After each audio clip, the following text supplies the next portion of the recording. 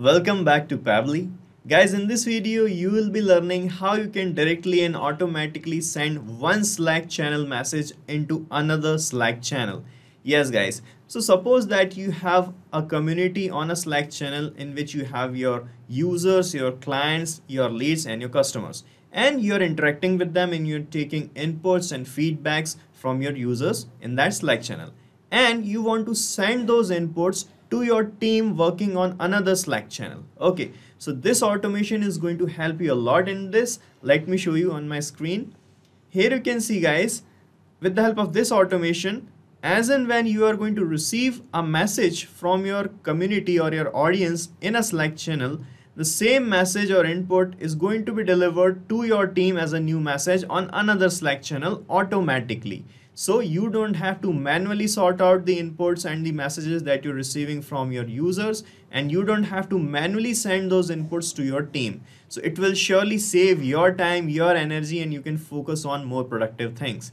And guys, to make this happen, we are using Pabbly Connect, which is an integration and automation tool. And the best part is anyone can set up this automation very easily without any coding skills.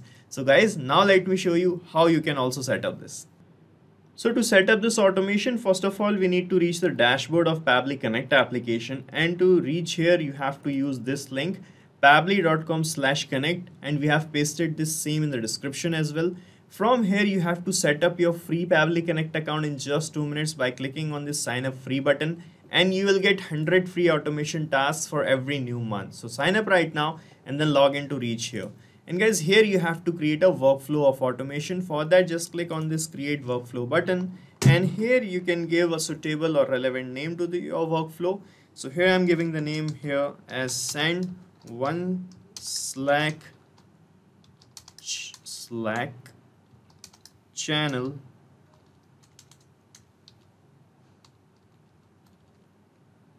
message to other channel. Okay, so after giving the name like this, you just have to click on this create button, and you can see your workflow page is loading up here.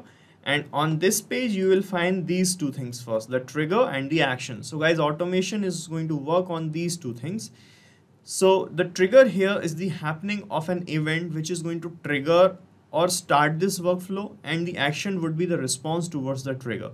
As in our use case, the trigger would be receiving of a channel message from one channel, and the action towards that trigger would be to send that same message on another channel. Okay, so first of all, you have to set up this trigger.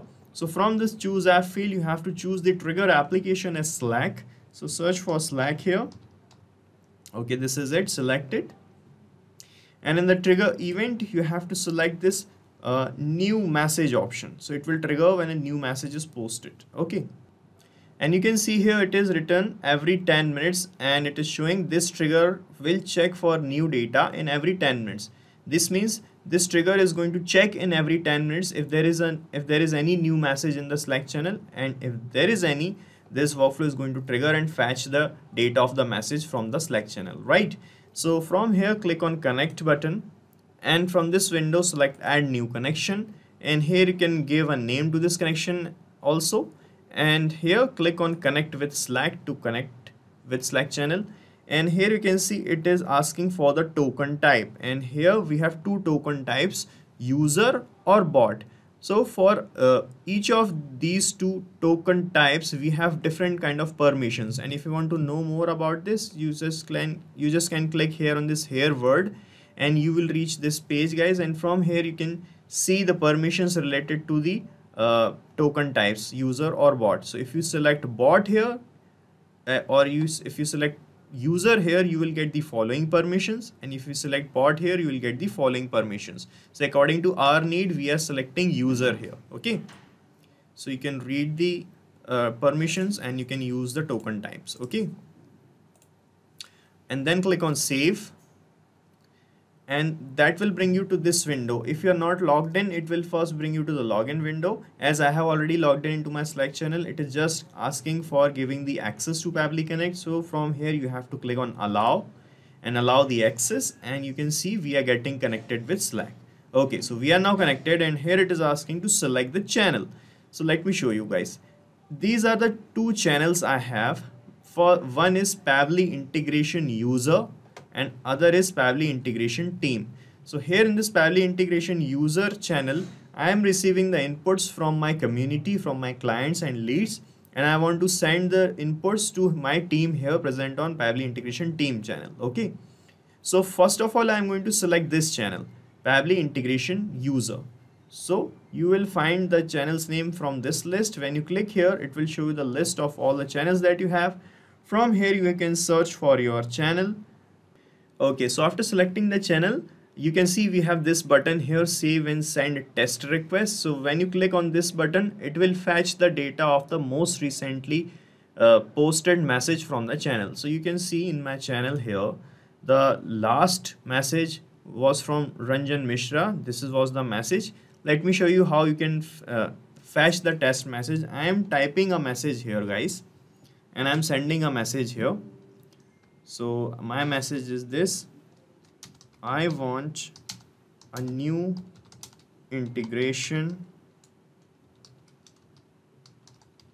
for my Slack channels. Okay, just a kind of sample message I am writing here.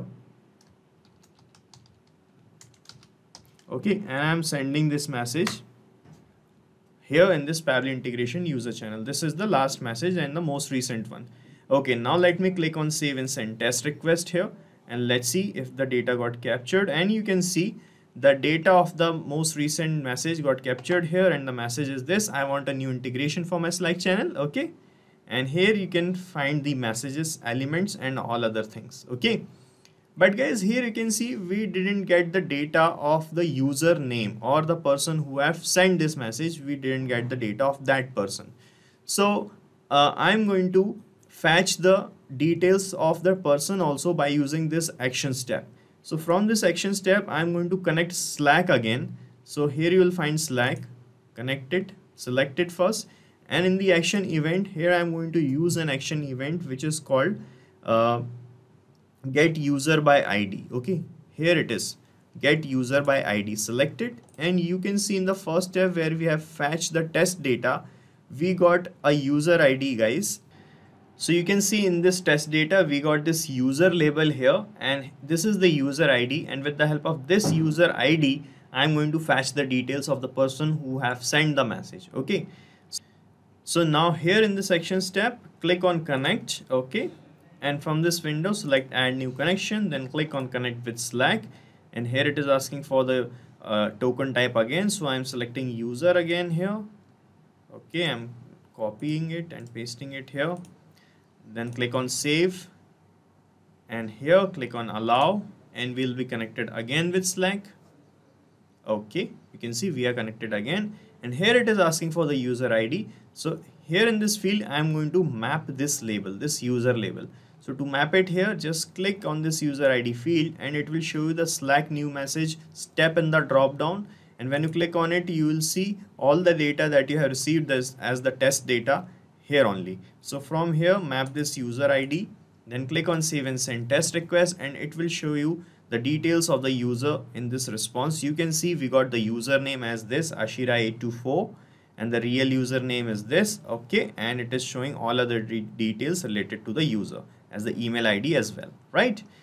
Now guys, I want to send the message details to another Slack channel of mine, which is this, in which my team is present. Okay, for that to happen, I'm going to click on this plus icon, and another action step will open up, and from here you have to select Slack again. Okay, so here in the action event, now the action event would be send channel message. Okay, so select send channel message, then click on connect.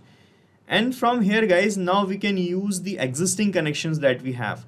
As we have already connected with Slack in previous two steps, so I can use that connections only. Okay, so just select this existing connection option, and from this connections list, you can see all the connections that you have already made with Slack, and you can select any of the connections. I am selecting the most recent one, and now I just have to click on save, and I'll be connected again with Slack. Okay.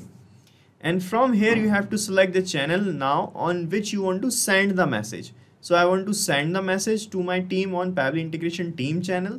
So I'm going to select this channel from here, search for Pabbly integration team. Here it is selected.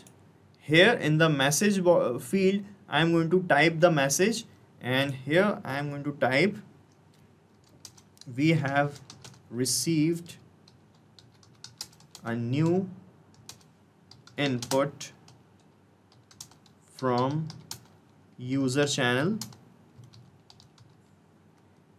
Okay, and here I'm entering the messages, and here guys I'm going to map the message that I have received as the test message. Here you can see in the first step, in this text label, I got the whole message from the channel. Okay, so I'm going to map this label here guys in this message body. So just click here, and from this first step, map this text label. Okay, so when you map the labels here, what will happen after setting up this automation in real time? Whenever you are going to receive any message in this channel, in the user channel, these labels are going to change automatically, and a new message will be delivered to another channel. Okay, that's why it is important to map the data. Now guys, here I'm going to add one more thing. The user name is, okay, and here I'm going to map the username from the second step where we have fetched the details of the user. This is the username, and if you want to map the email ID as well for further communication, you can map the email ID of user also. From the second step only you will find the email ID which is here. Okay, so this is the message I want to send to my team. Okay, so we are not sending any image, so I'm leaving these things blank. Okay, and in the bot name you can map the bot name as the username of the message sender, which is this. If you want to put a bot icon, you can add an image URL here. We are not sending any links, so no need to select anything here. Okay, so we are done mapping the required details to send a message. So by clicking on save and send test request, now we can see the connection is working or not, and a test message will be delivered to this channel. So here you can see on this Pabbly integration team channel, the most recent message was this. Now let me click on save and send test request, and let's see if we got a new message there. So this is the response we have received. Let's check in our channel, and you can see we have received a new message here with the same bot name as Ashira824, and the message is this: we have received a new input from user channel. The message is this: I want a new integration for my Slack channel. The user ID is this, the email ID is this. So this is the same data that I have mapped here that got transferred to my another channel. So this is how it is going to work guys. Our connection is working fine, and we are done setting up this automation. And you have to set up this automation only once guys. After that you don't have to do anything manually here in this workflow.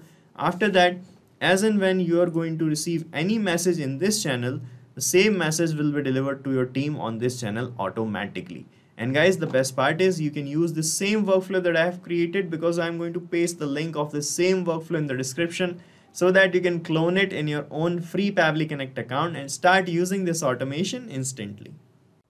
Guys, thank you so much for watching our video, and please let us know how our automation ideas are helping you in the comment section. And if you have any queries related to this application, please ask your queries from this forum link, and do check the pricing of this application from this link. And guys, we are open to ideas. If you want us that we should make videos on other aspects of your business, please do let us know in the comment section. And if you like our work, please subscribe to our channel.